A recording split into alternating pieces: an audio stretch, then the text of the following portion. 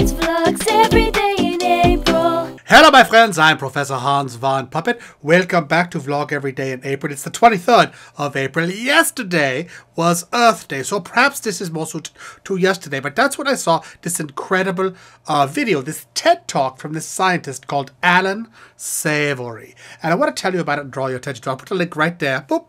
And you can click that any time and watch it. It's 22 minutes long, but it's fascinating and it really is wonderful and worth sharing. I will give you the highlights. Okay, global warming, climate change. The world is getting hotter, okay? And we all pretty much agree, the smart people anyway, agree a lot of it is due to carbon dioxide, to stuff burning, to carbon that used to be dinosaur bones and all that stuff. It's fossil fuels. We burn it up as coal, as gasoline, as natural gas. All of this carbon burning puts CO2 into the atmosphere. But that's not the whole picture, okay? Even if we stop with CO2, if we go all electric, solar-powered cars for somehow, immediately, we are still getting a big climate change problem because there are big areas of the world that are turning into deserts. These deserts around the world, in Africa and Asia and in the Western United States and South America, they were not always deserts, okay? They might be really dry during part of the year, then they have a rainy season, but because they have been denuded of grasses, all right, the water does not stick around. It'll flood and then run right off and soak into the ground and nothing grows and it stays a desert. And it gets really hot during the day. And because a larger and larger percentage of the Earth's surface is covered with this hot desert, it is causing the temperature of the whole Earth to go up, which gives us big hurricanes and big storms and all kinds of other problems that are bad for human existence. Okay? Now this dude, Alan Savory, he is pretty smart and he has figured out through decades of research and trying this, that the way to solve this is to get the grass to go back into the grasslands, right?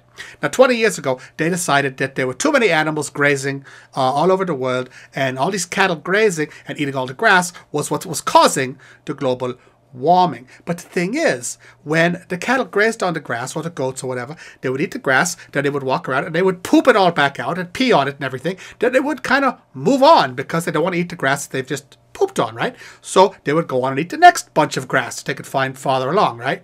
And their poop and everything took care of the ground. And as you are gardeners, you know, pooping on your garden, well, don't poop in your own garden, but that sort of stuff is what makes the soil enriched and allows it to grow grass again the next season. And when the rain comes, it stays and grows, right?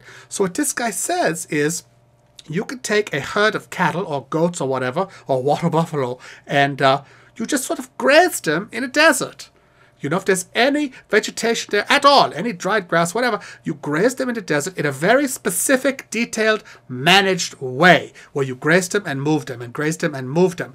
They will process the desert and turn the desert back into incredible grasslands that then the cattle can come back and eat again and graze again. And this will turn the deserts of the world back into lush, productive grasslands like they used to be, I don't know, 100 years ago, right? Before the Dust Bowl and before, you know, the clear cutting of the rainforests and all that stuff. Okay? This is blowing my mind. The idea that the answer to global warming is to eat more beef.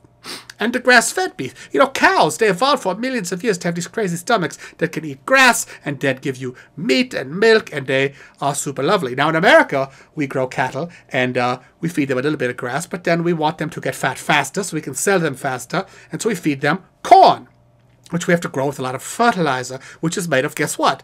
Oil that comes out of the ground. We get oil out of the ground, we put it on the ground to put the nutrients back on top of the earth. We grow corn, give corn to the cows. The cows don't really like the corn. It makes them sick. They need antibiotics and all these drugs and everything, and that ends up back in you. If we just let the cows eat the grass, you see, and have our cows growing on that, our beef is sort of more natural. I mean, evolution, which is the trouble of evolving these cows for all of these millennia to live on grass, and we're feeding them corn. And as a bonus, the cows can eat the grass, and then they can cool the world back off by helping the land to actually be more fertile. This is a crazy idea. I've talked almost as long as Alan Savory. Anyway, click on that guy right there and watch his TED Talk. I hope it inspires you for Earth Day as much as it has me. I'm going to go get a burger, I think.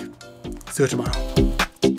Now, just to be clear, this is not some viral video I'm jumping on the bandwagon with. I don't know how I stumbled upon this today, but it's only got like 900 views.